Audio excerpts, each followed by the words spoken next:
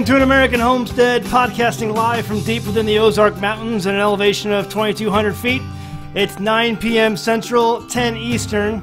It's good to be back, and got a lot of stuff to talk about tonight. Jamie's with me, and we're going to talk about mostly tonight homesteading, alternative energy, the ups and downs of alternative energy for our homestead. We've been doing this now for about 3 years, and it's just something I feel like we can talk about. And, you know, we got a variety of opinions on the topic because we've done it for a few years, and so it's been almost 4 years.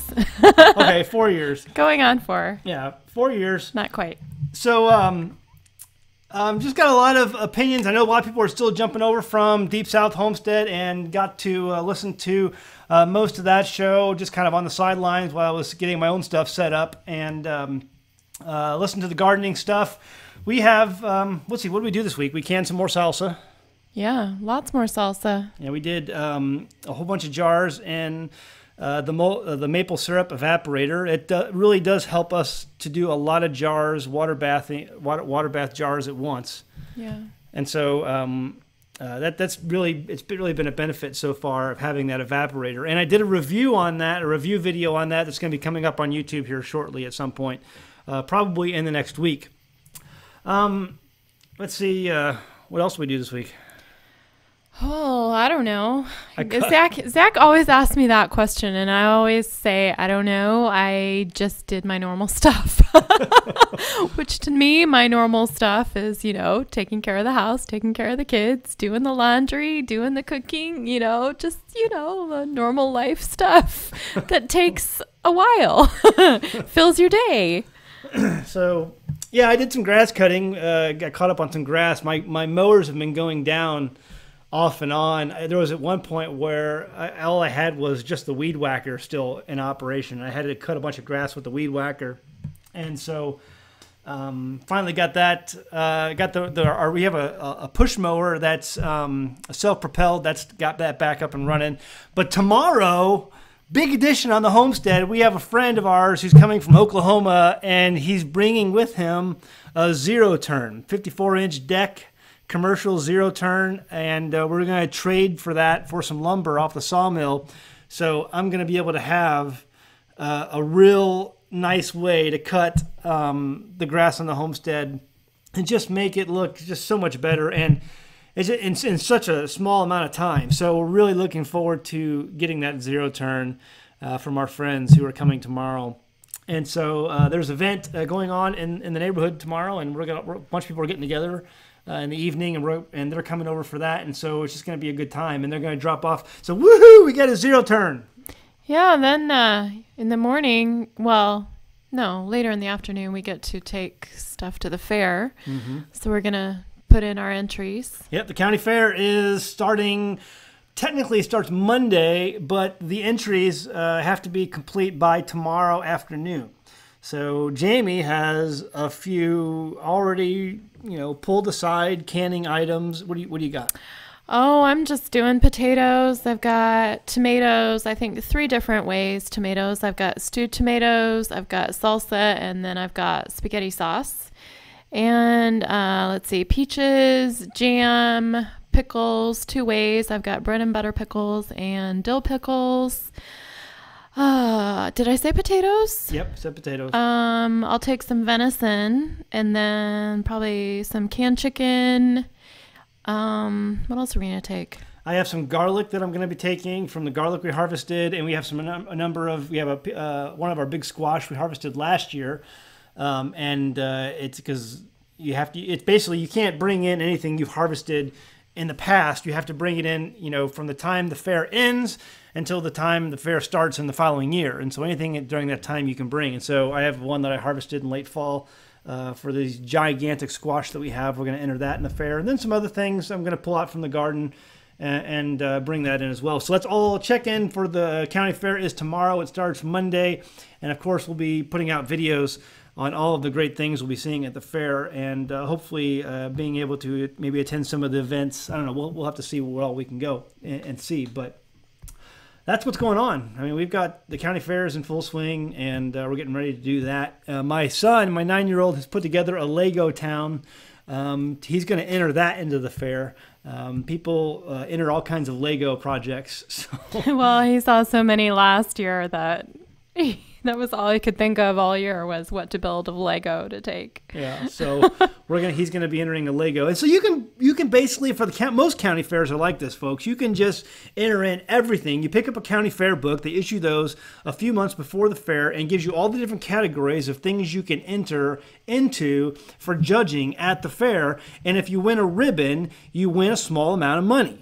They give you, $1, $2 or whatever. If you get a grand champion in your category, not all categories are eligible for a grand champion or best of show, but if you get a grand champion or a best of show or even a reserve champion ribbon, that comes with a little bit more money. I think the most we got for a ribbon last year was $10. I think that was the best of show.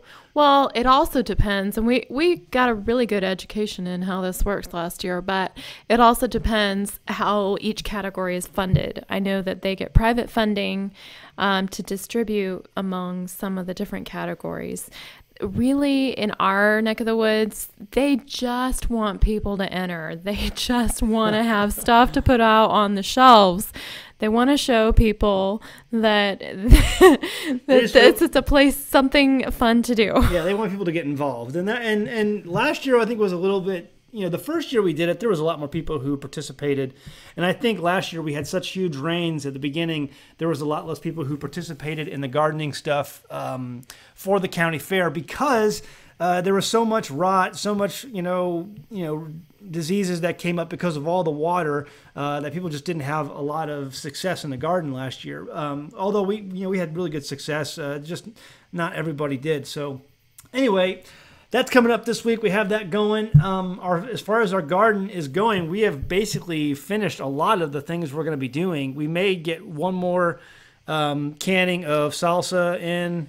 It kind of feels weird because I feel like the summer is so busy with the garden and then the preserving. And then, I turn around and it's halfway through August and I think, wow, okay, we're almost done for another year. And it really, I mean, we have a lot of more stuff to do, but like the big, push is winding up for the year. Yeah. So exactly. You wait for your whole year and you prepare the whole year for this one thing that's going to put up all your food for the rest of the year, and it's over fast. And it goes by really quick. So we've got most of our tomatoes in. We've got all of our pickles in. We're done doing pickles. In fact, somebody came over and wanted to harvest some pickles this week, one of our neighbors. Cucumbers. Cucumbers, pickles. Yeah, pickles on the vine, So our cucumbers on the vine, and they were like, yeah, they're all basically done. I said, yeah, we let them just... See, when you stop picking cucumbers, they get really big and yellow, and they just don't produce anymore.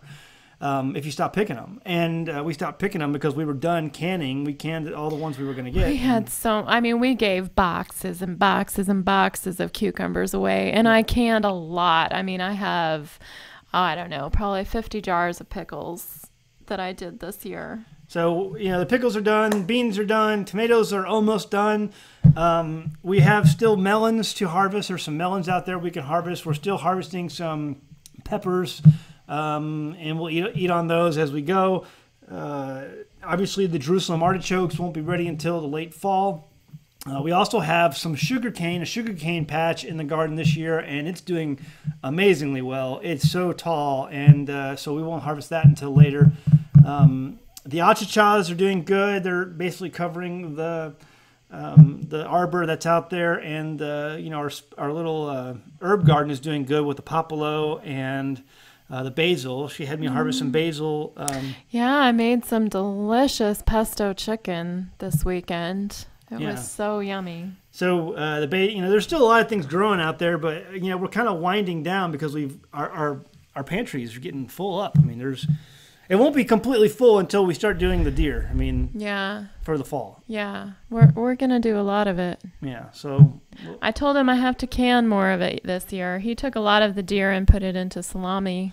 Yeah, last year we'll do that again, but we'll can a good amount too, probably half. We'll can.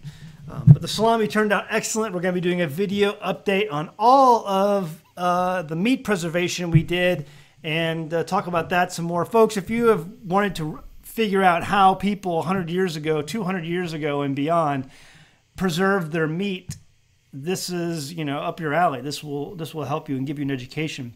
We did it, and so far, I haven't died from many diseases or, I've been eating it, and so. That reminds me. I think it was this week. It must have been this week. Anyway, any canners out there are probably familiar with Simply Canning. It's a really popular website for beginners, especially. And I've used a lot of her information to help me can, although I take that and kind of translate it to doing it on a fire. Well, if you go to our website, you'll find information about canning with a fire. Well, we've always done our pressure canning with a fire. I've actually never even pressure canned on a regular stove. I can't believe I've never pressure canned on a regular stove. I've always used a fire. Okay, so Simply Canning posted that article on her Facebook page, which I thought was really cool. She was excited to find someone that was actually trying to pressure can on a fire and doing it. Anyway, there were a lot of comments, like people who didn't really believe it was possible. And that kind of stunned me because they weren't willing to accept that this was something that was actually okay to do.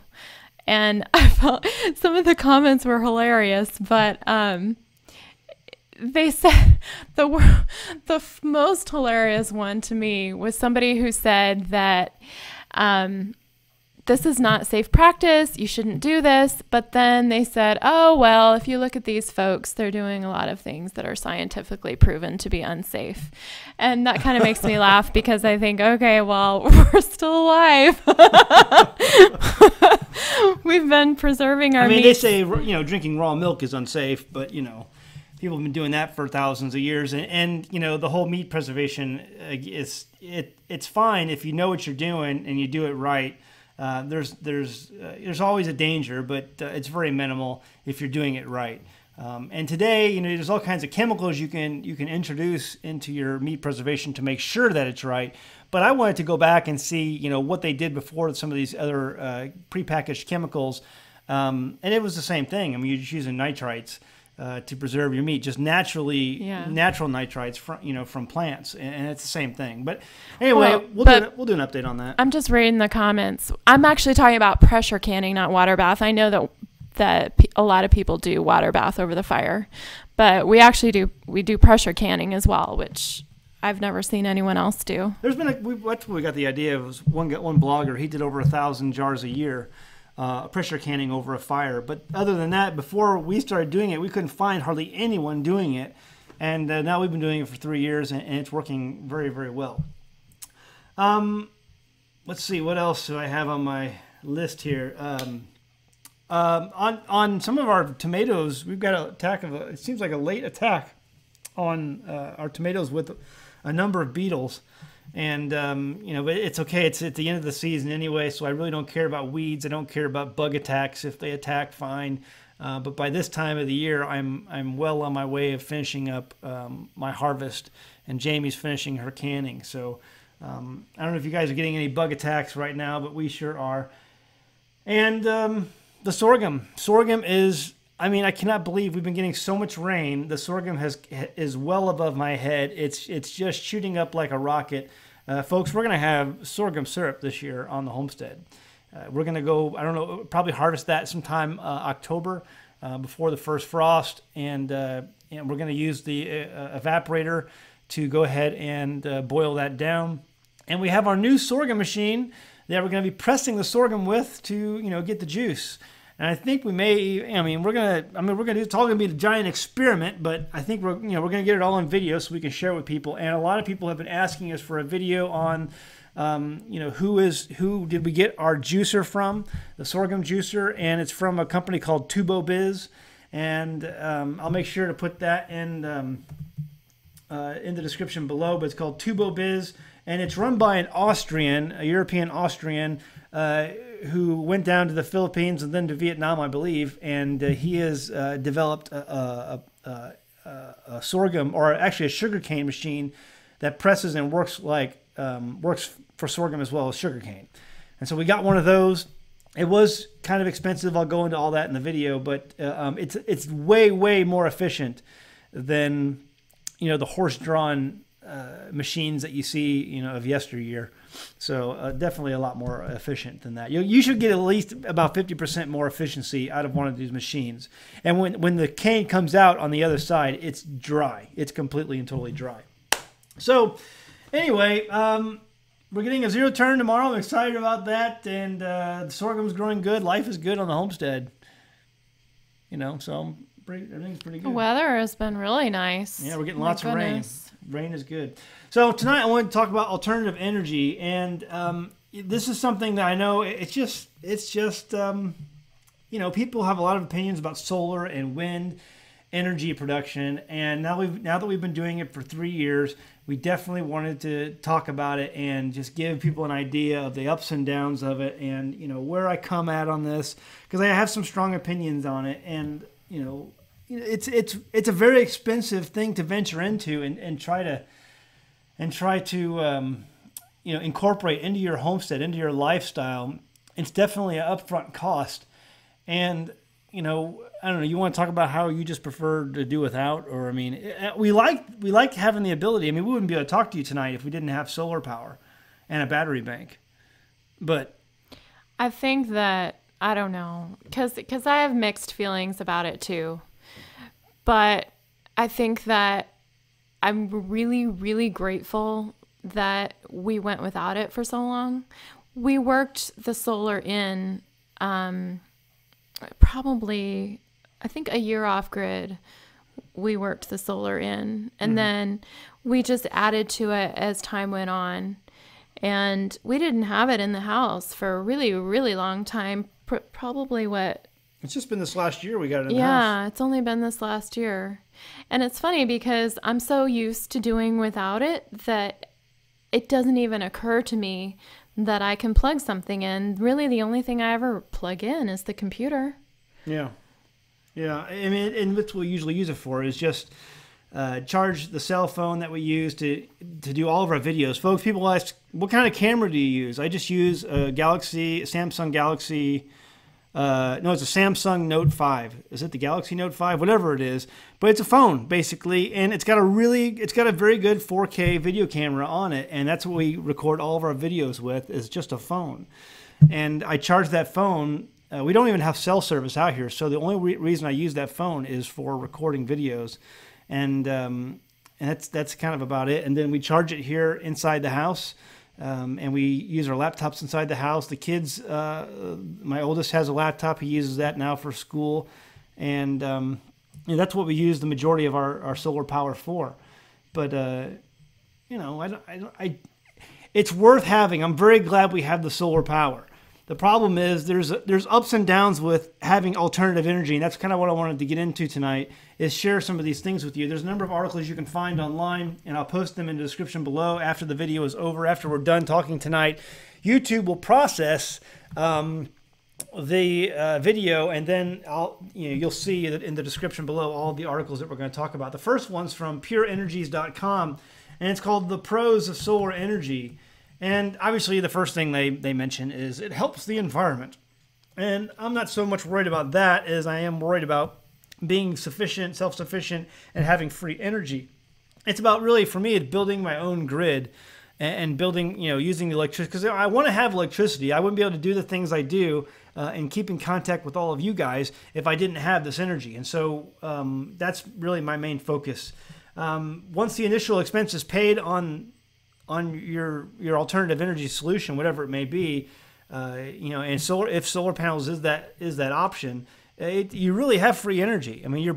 They do last a good amount of time, even though there is upkeep and maintenance. Even though it's sometimes maybe a little, but it's free energy. You've built your own grid, your own electrical grid on your homestead, and that's definitely a pro. I'm trying to think. They're quiet. They don't have moving parts. They're not loud like a generator is. And it says here they promote energy independence, which is absolutely true. Folks, it's so nice to not have an electric bill. I haven't had an electric bill in, Well, going on 4 years. 4 years. Almost. So, people are paying $300, $400 a month for their electric bill in the summer and winter. It costs a lot of money to heat a home. And, I don't have those bills. I heat with a wood stove, and the power that I have to power my laptops and things like that, I create all that energy by collecting it from the sun. But if you think about it, the cons of solar energy, the downfall is that it's a major investment. It's a huge investment. They're expensive. They're not cheap, and good ones. Not all solar panels are made the same. Not all solar panels are equal. We purchased ours from a brand called Grape Solar, and they were offered by Home Depot. And I went to the Home Depot website and looked at their reviews, and the reviews were absolutely outstanding for Grape solar panels. And other places where you can find Grape solar panels online, the reviews were outstanding. And so when I buy something like this, it's going to be a major investment. I want to see what other people are saying about it. And Grape Solar is a great company. They produce good products. But they are expensive. Folks, if you buy your solar panels from Harbor Freight, let me just tell you, you're not really making an investment. You're buying crap. You're buying garbage. Harbor Freight. There are some really good things you can buy at Harbor Freight, and you buy the warranty thing that goes with it because it's probably going to break at some point. You don't want to buy your solar panels from Harbor Freight. If you want to buy a concrete mixer, buy it at Harbor Freight, because if it breaks, you can take it back. But solar panels are a little bit harder. If something ever did go wrong with these solar panels, knowing that I got it from a Home Depot company, it's Home Depot, I can always take it back to a Home Depot. They ship it to you in a crate, and you have the option of either picking it up at the store or having it delivered to your home. But at the same time, if something shows up damaged, and one time it did, one of our sets of solar panels that came in, one was broken. And so instead of packaging the crate back up and getting it all perfect to send back, all we had to do was take it to Home Depot, and they ordered us a new one. Easy peasy. And so that was good. But it's an investment. There can be a lot of hoops you got to jump through to make sure you get the right ones. And folks, I really encourage you guys to go out and do your research, find a good, credible company to order your equipment from. The other con is solar panels don't work 24 hours a day. They work when the sun's up. And if the sun doesn't come up that day, it doesn't work. And what I mean by that is what if you have cloud cover for 2, 3, 4 days? What if you have cloud cover for 5 or 6 days? There's been times where we've had cloud cover and no sun for 5 or 6 days, and you're not charging your batteries. So you better have a solution for that, because if you're not charging your batteries, you can't be discharging your batteries, because if you do, you're going to kill your batteries. So that limits you to the ability to run off your grid that you've made. We've had to, as an alternative, we have a generator that's a backup, and we run that generator with a 3-stage battery charger.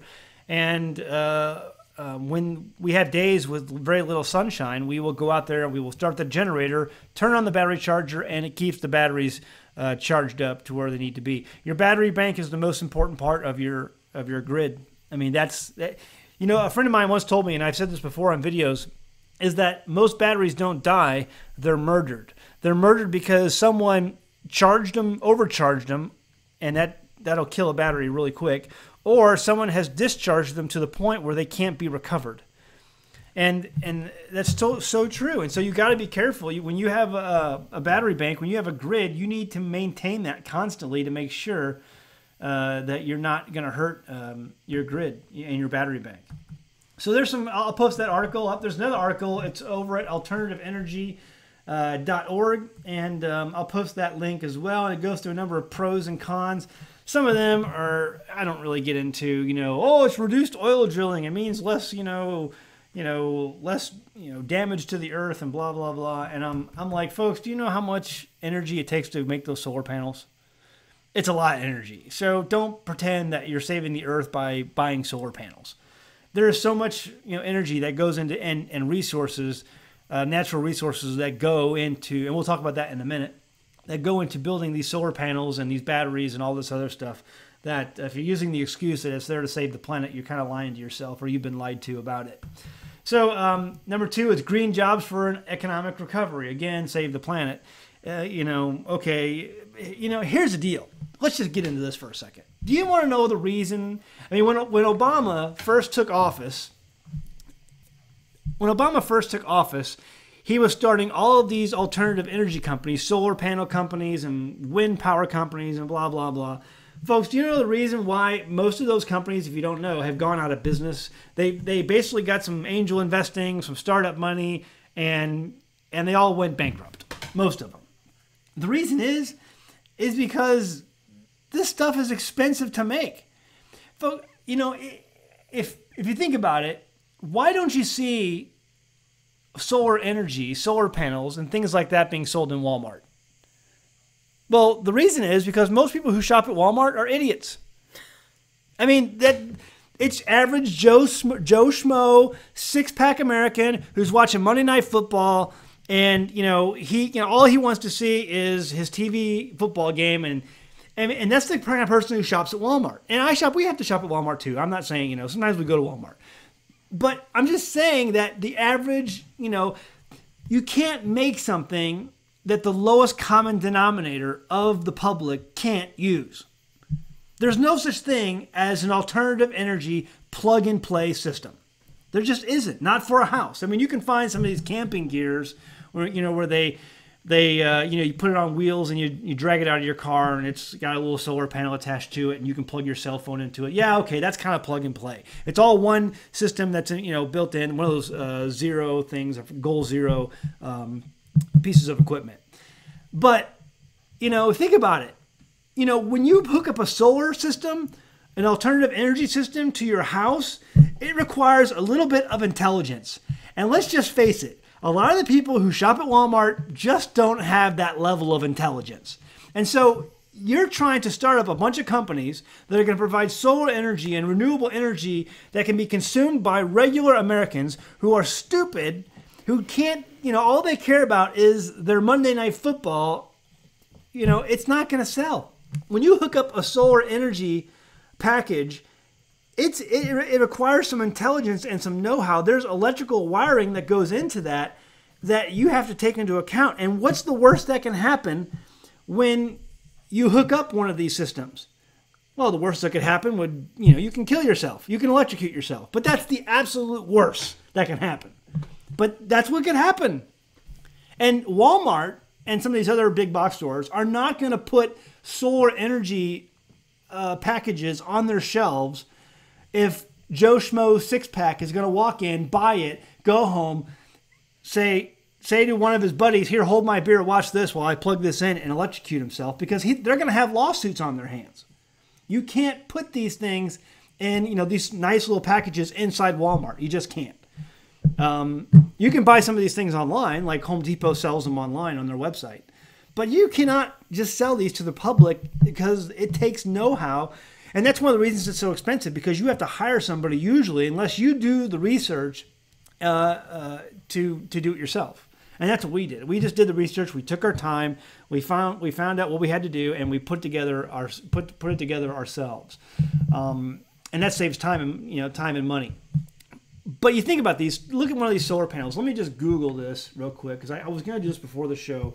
How much silver is in a solar panel? You have people selling.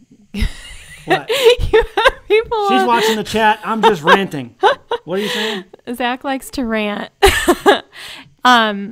This one person. Oh, maybe it went past. Somebody says, well, you would be culling a few people. Yeah, that's one way to put some bleach in the gene pool, is by selling solar panels over at Walmart. Because, You'd kind of electrocute yourself, right? Well, some of them would.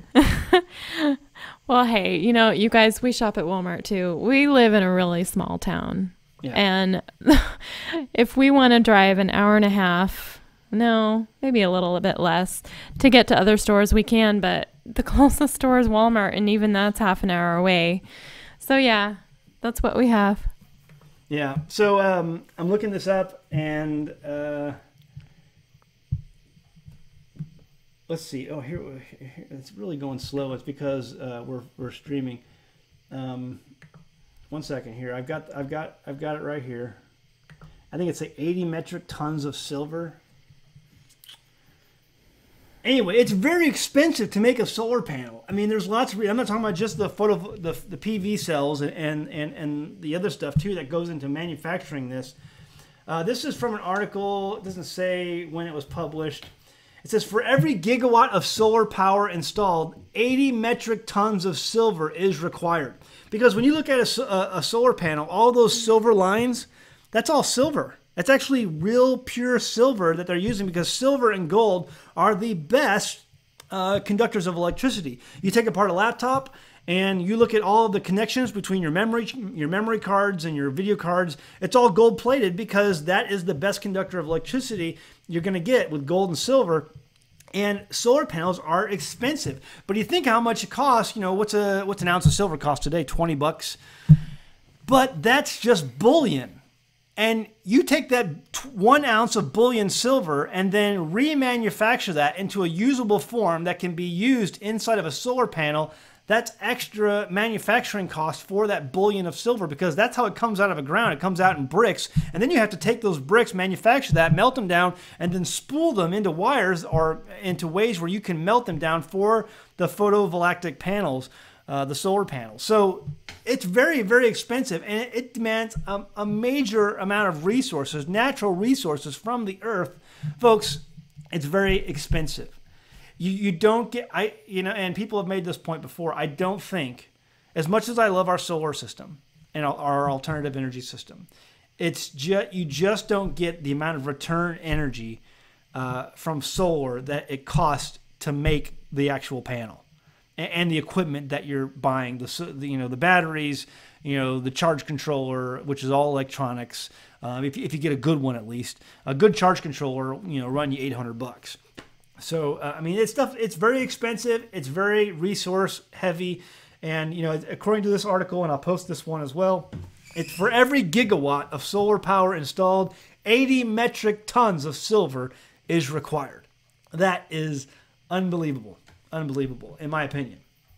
So anyway, I just don't think, what were you going to say? Oh, I was just going to say, so the point that we've always made, is that if you want a certain amount of energy, you should, and if you have access to the grid, you should just plug in. It's not worth it to invest in solar if, number one, you have access to the grid already. Yeah, it's easy for you. Yeah, I mean, if it's easy for you, if it's right there, and you're on a house, you've already purchased a house that has electric in it. I mean, going on a grid tied system, man, that's a investment I just wouldn't do. Plus, it's a lot of extra work. If you want that solar, I guess, it's up to you. I think, and I'll just reiterate, I just think it's worth learning to live without it. Yeah. I think that has been the best thing for us to go. We went without it for a year, and we really, really figured out what honestly our needs were. And our needs were basically run our office equipment because we can't run our business. We can't run a homestead business without computer and without phone and internet. And don't get me wrong, I don't want to tell you folks that you shouldn't get solar. If you want to go to a place where you can live off grid and you're out kind of in a very rural area, I really believe the solar is worth the investment. However, there's a lot of cons, just along with the pros of having the system, and that is, you need to know what you're doing. If you're going to save the money by installing it yourself, do that. Do the research to do that. We've got articles on our website to show you how to do it, to give you a leg up on some of this research that we did in a kind of a compartmentalized fashion. And I'll put those articles in the description below as well. I'm not telling you not to get solar. I'm just saying that if you're going to get it, understand that there's cons with it. It's expensive. It's a huge upfront investment. And there are, I just don't see how it's not this nirvana that some people paint it out to be. That's all I'm saying. Yeah. Now, Wind is completely different. I mean, wind power, and I think wind power has actually more cons than solar does, and I'll explain. We have had wind. We got with 2 wind turbines on the homestead, and wind works really good. This is one of the pros. Wind works really good when you have it tied into a solar system. And, it does really, on those days when, especially in the wintertime, when the wind is picking up and there's cloud cover in the wintertime, it really does a great job of putting a trickle charge on your batteries. And especially on days when, there's a little bit of sun and wind. I mean, it just works outstanding that way. But here's the cons to having, the biggest con to having a wind turbine is lightning. The first year we put it up, it worked great all winter and was working wonderfully. Did a great job of keeping our batteries charged. We definitely noticed an improvement with our wind turbines. But when spring came, boom, lightning. And the first spring came and we had a lightning bolt strike one of our turbines and blew both our turbines. It blew an inverter and it blew one of our sheep. We have electric fence, and it blew one of our sheep, the chargers for the electric fence for the sheep. And I mean, it was a very costly electrical outage, lightning strike. So, guys, I mean, we've lived in Florida before. When I was in college, and Florida's the lightning capital of the world. We don't have as much lightning as Florida gets, but man, we get lightning here, and I'm telling you. Our poles aren't even that high, but we're on a mountaintop, so we get a lot of wind, and so it does good. But man, we get lightning here. And was it just a coincidence that our first year we had the turbines up that we got hit by lightning and both of them got basically blown up? I don't think that's a coincidence. So I think my only option to this is that maybe in the winter we have them run up, but by the time the spring storms start up, we bring those poles down, and just try to avoid that, because I mean, man, it was a costly. We had the Primus Air 40. That's an $800 turbine that got fried, and then the Wind Blue turbine, that was about a $500 turbine that got fried, and I've got a replacement for the Wind Blue. But I haven't put it up yet because I'm going to maybe try to put it up before winter hits here. But, man, I'm telling you, it fried our 2 turbines, and that's a costly thing. So if you live any place where there's wind, people are like, you just need to ground your system better, or you need to have lightning arresters. Folks, there's a reason why none of these manufacturers of these wind turbines insure or warranty their turbines against lightning strikes. It's because it doesn't matter. If lightning strikes your turbine, all bets are off. There's no lightning arrestor. There's no precautions you can take, to guarantee that lightning is going to not destroy your turbine. There was a professional wind and energy company not far from where we live, and they have one of those gigantic turbines. One of those big ones you see out in the desert in front of their building, and they were running it. And in the first year, guess what happened? Lightning. And this is a power company. This is an alternative energy company. I'm not going to mention the name. And in the first year, their turbine got struck by lightning and was down. And they I don't know if they have it up and running again now, but as of 2 years ago, when I went by there, it still wasn't running. So, and it had been down already for a year. And so, I just don't see the benefit of wind energy unless you can take it down and put it up in the wintertime. Someone says old ways, new times, says nothing is holding up to lightning. There's no way these manufacturers are going to warranty their equipment to lightning strikes. None of them do it. None of them. Because there's no way to tell and predict where lightning is going to go and what it's going to damage along its way. So, that's a serious problem out here. You may live somewhere where you have high wind and no lightning. Well, congrats on that. But where we're at on a mountaintop, we get lightning, every year. I think we've had lightning strikes nearby. Yeah, we get a lot. So, there's just, when you have wind, and if you're going to, and our poles are only, I think only they're less than 30. They're like 27-foot poles, which is not high at all for a wind turbine, and they still got hit. So yeah, that is what it is.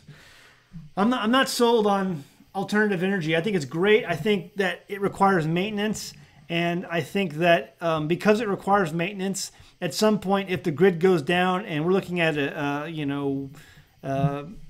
a poop hits the fan type scenario, it's only a matter of time before your energy goes away. I mean, it's just that simple.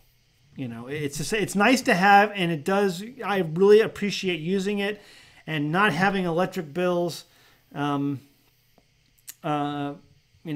good, not having electric bills, but I couldn't do this business without it. I couldn't talk to you guys. I couldn't do I do web design on the side. I couldn't do web design and work remotely without it.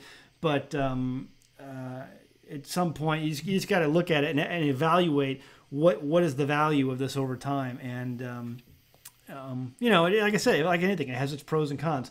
The websites I'm going to refer you to, I'll put the ones we mentioned in the description below. If you're interested, again, I'm not poo-pooing having having your own solar grid. I really think there's some benefits, and we will continue to use ours for sure. And if you want more information on how to connect yours, we have articles on our website. One is called Connecting Your Own Grid on AnAmericanHomestead.com. That's our website.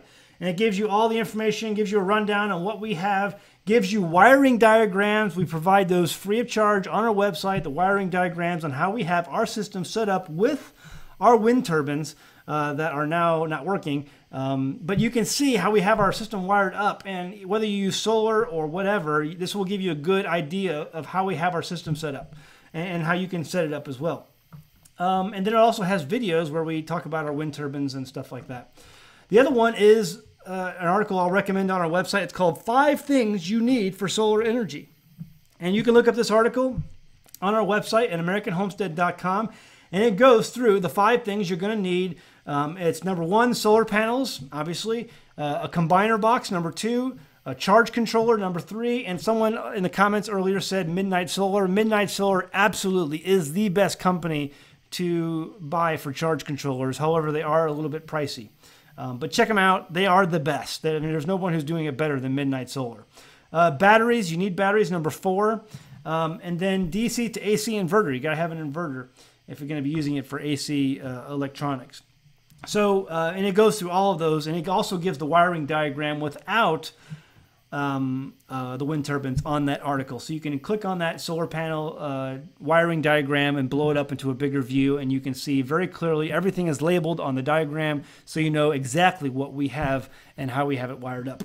The last thing I'll mention is an amazing tool, because if you have a battery bank, you understand that that is something that you need to baby. You need to make sure you take very, very good care of your battery bank.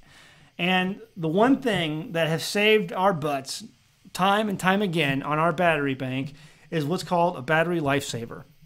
And there are people in the industry that will tell you that the battery lifesaver is just a gimmick and it doesn't work. It's just something that people are trying to, it's a rip-off. But here's the deal, folks. Remember before when I told you to read the reviews on everything? Read the reviews on products. If you're going to make an investment like this, read the reviews. The battery lifesaver, it's a desulfator that will save your butt. It will. It'll do just a great job of preserving your batteries, giving them extra long life, making sure that you can recharge them when you need to recharge them. If they get a little bit low, well below the voltage that they ought to be, this is a great way to preserve your batteries. And what it does, it sends out pulses out into your battery bank to desulfate them. Every time you discharge a battery, meaning you use your battery, it puts little crystals on the plates that are inside that battery. And when your battery gets recharged, it turns those crystals back into electrolytes, and then your battery is charged and ready to be used again. Well, every time you discharge a battery, it creates those crystals on those plates, and you recharge the battery. Every time you recharge that battery, it fails to turn those crystals, at least some of them, back into electrolytes. So every time the crystals are building up and building up and building up until you come to a point where you can't recharge your battery anymore. Well, this battery lifesaver actually goes after those crystals that don't get turned back into electrolytes, and it turns those back into electrolytes. It basically dissolves those crystals back into the solution that they need to go into. And the reviews, I'm telling you, the reviews on these are absolutely outstanding. I'll also leave a link in the description of the Battery Saver Desulfator after the show is over, because if you have a system right now, I highly recommend you picking one of these up. I have them on both. I have 2 battery banks, one for our aquaponics and one battery bank for our house that we use for the electricity in the house. And I have battery lifesavers on both of them. And I can tell you without a doubt, these things work. So I'll leave a link in the description of that below. Do your own research on it. I think you'll find the overwhelming evidence that the battery lifesaver is worth the $115 that you're going to put into it. So. Other than that, we'll leave it open to any comments. Go ahead and, if you have a question you want to ask us, go ahead and put them in all caps in the chat room. We're looking at the chat room now. We'll give the last 15 minutes of the show over to your questions and any comments that you might have. You have anything you want to add? No, because I haven't seen the comments. You had something else open. Oh, okay. I got to listen to Deep South Homestead and before the show here, and listening to a lot of the garden channels. A lot of the garden channels they mentioned, I'm aware of. There's a lot of good channels out there. There's so many homestead channels out there now, folks. You really have no excuse to not find information about homesteading. There's so many homestead channels, so many homestead blogs, multiple homestead networks, and the Homestead Network.com is the part where we belong to, and there's just so many good resources out there today where you can log into and listen to and learn from, and that's what we've been doing over the last few years, and so that's where we get our not Wrangler Star is one of my favorite, although he doesn't do so much homesteading stuff nowadays. He's kind of traveling the world. But there's so many other good homestead channels out there. We all think of Wrangler Star because he's kind of the biggest. But I really liked MHP Gardner. I don't know if that was mentioned earlier by Deep South Homestead. He's kind of quit making videos, but the old videos are up and they're jam-packed with good information. What else? It's growingyourgreens.com when it comes to gardening is the end-all be-all of gardening channels, in my opinion, on YouTube. And so there's lots of other good homestead channels out there, and you learn a lot from other people. But Growing Your Greens with John Kohler is, there's always the people who are at the top, and we all want to be like those guys. Everyone wants to be a Wrangler Star, but there's only one Wrangler Star. So, how long is my beard? It's long enough, Doug. How do we convince kids to break away from the world life? Oh, good luck with that one. If they're teenagers, you might be out of luck. I think you have to get them young. Yeah. I think you have to. I think you just have to turn it off when they're young. Yeah, we came out here with young kids.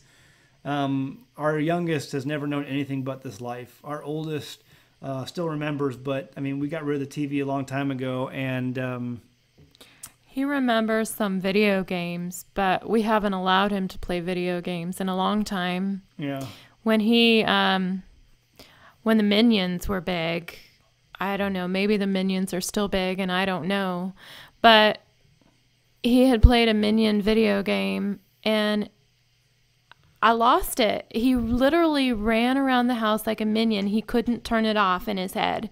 And I said, that's it, we're done. Yeah. Someone asked, what kind of batteries we use. On our aquaponics, we use 6-volt. There's 8 of them. So 8 6-volt batteries, 24-volt configuration, and they're deep cycle golf cart batteries we purchased at Sam's. So they were about $100 a piece. So that was a pretty big investment, about $800. But they're just deep cycle 6-volt lead acid batteries, golf cart batteries from Sam's. And then the ones that we use for the house here, those are AGM batteries. Those were about $250 a piece. There were 4 of them. And they're 12-volt batteries, 105 amp hours, and they're wired up as a 24-volt configuration, and they're AGM batteries. And I highly recommend, if you can afford it, to get AGM batteries. They are very much, they're worth it. They're going to last you a long time, and they're going to be less maintenance, less trouble, and very forgiving when you abuse them. There's been a couple times where they've gotten kind of low, and thank goodness again for that battery lifesaver. They do work. There wasn't a problem, so they charged right back up.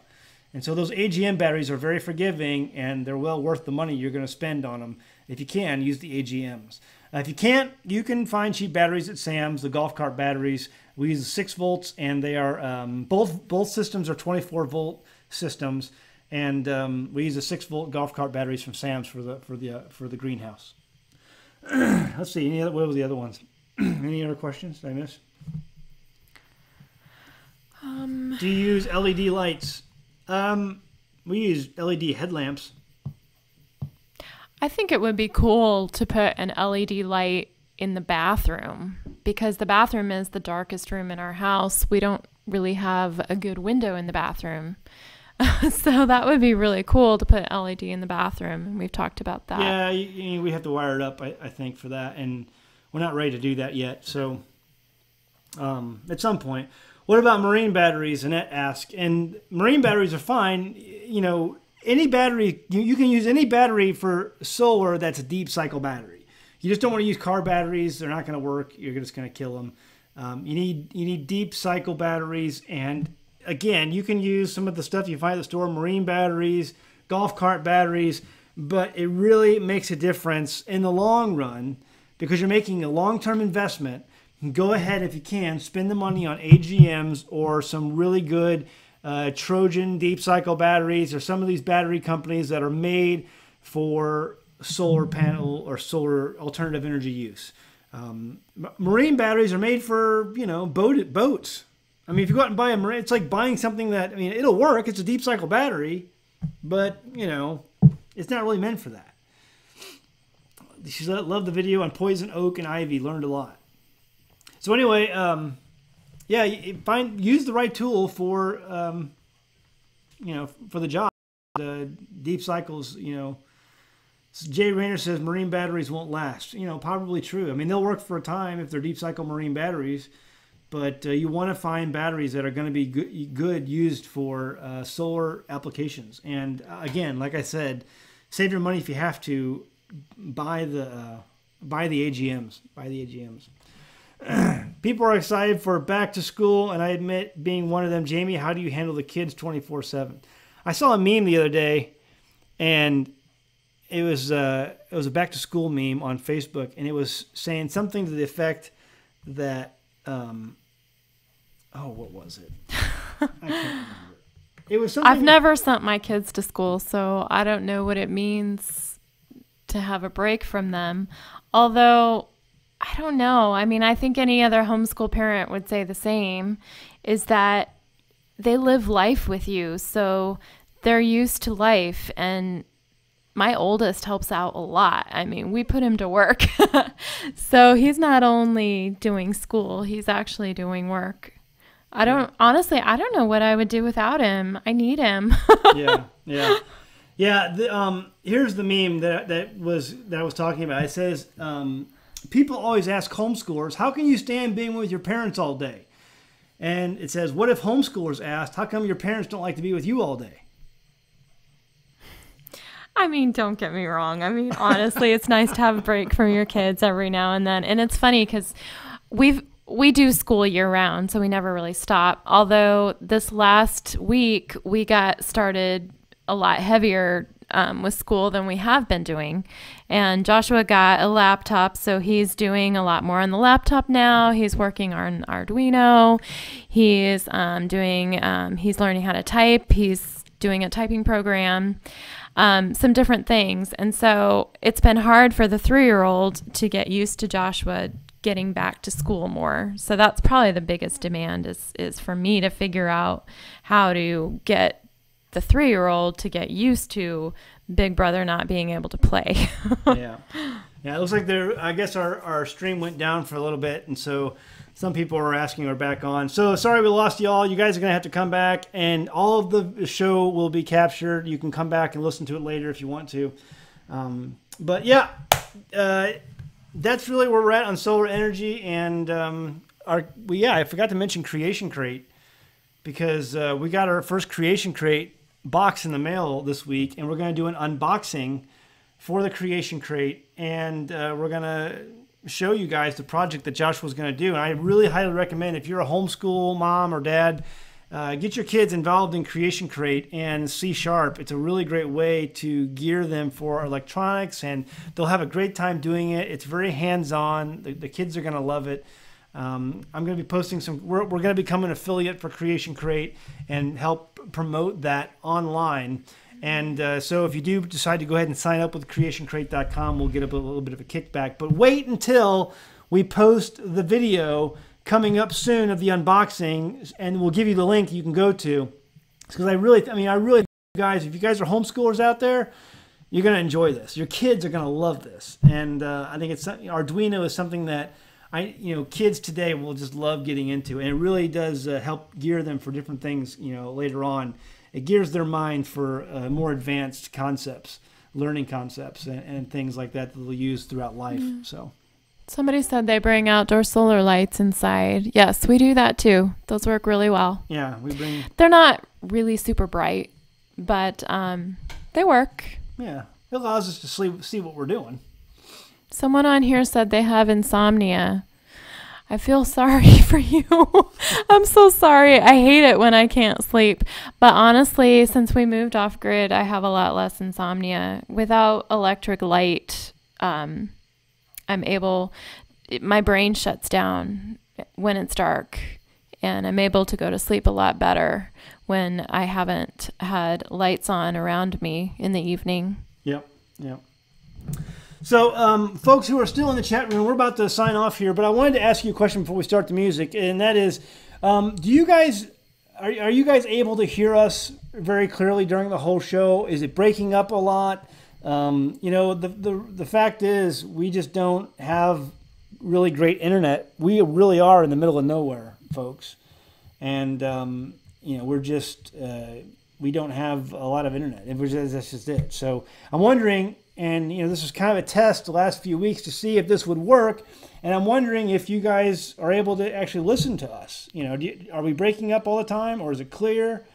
Yes, we hear you fine. Breaking up a little. Yes, I hear you very clearly. Sound is great, but clear when not buffering. You're good. Very clear. I was able to hear you until I quit streaming. Okay, I'm not sure we're at the end of the DSL line. We really are. It's amazing. It's a miracle that we have DSL out here to begin with. So, we're just blessed to be able to have that. So, you have any final thoughts of what's going on? Well, just keep plugging away, and homestead's a lot of work. But I think it's really rewarding work. I can't imagine doing anything else, honestly, because I've had my ups and downs, and I think we've all had our ups and downs. And when I'm hot and I'm sweating, literally, honestly, the sweat pours off of me. And I'm working all day, and I'm putting up all of the produce, and I'm thinking, okay, well, but what else better could I be doing with my time? I'm using something that we grew, that our Heavenly Father provided ground to be able to grow. And I'm putting it up so that we can pull it out in the middle of winter when the ground is frozen over. It's awesome. Mm-hmm. Very good. All right, guys, we'll be back next week. We got lots of good topics coming and lots of good things to talk about. So really glad everyone stuck with us. I know we had some playback issues early in the evening, so thanks for sticking with us. We'll see you again next week. 9 p.m. Central, 10 Eastern, here on American Homestead, deep within the Ozark Mountains. See you next week, guys.